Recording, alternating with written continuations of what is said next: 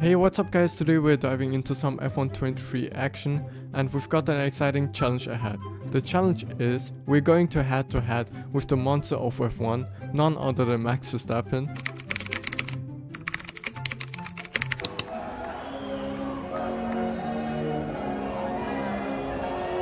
I know guys that you all like this music. Now let's switch the car to Haas.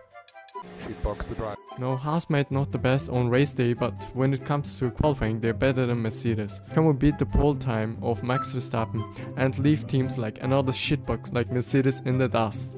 And here we are in the best Formula 1 car in the world, and that is of course Haas, mate. No, we are going to beat Max Verstappen's pole position with the default F1 setup. Usually I don't use these camera settings, so I might be a bit rusty. And here we are on a flying lap. Braking at the 100-meter marker. This section is so satisfying if you have a good setup, but now I cut the curb and my car went wide.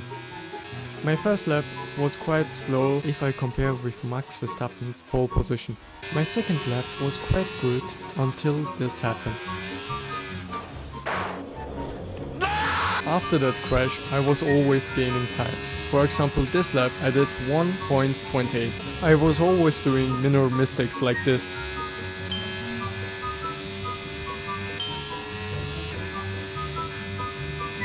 Now I had to do hammer time, so I switched the camera I normally use. As you can see, I was so washed off that I couldn't even do trail braking properly. That was my best lap. I braked at the 100-meter marker. And as you can see, I had here good exit. Sector 1 purple. And as you can see here, I use a different line. I didn't go white. Sector 2 green.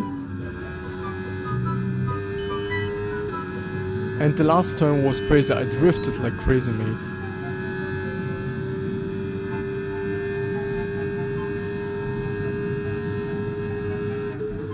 Look how much time I gained.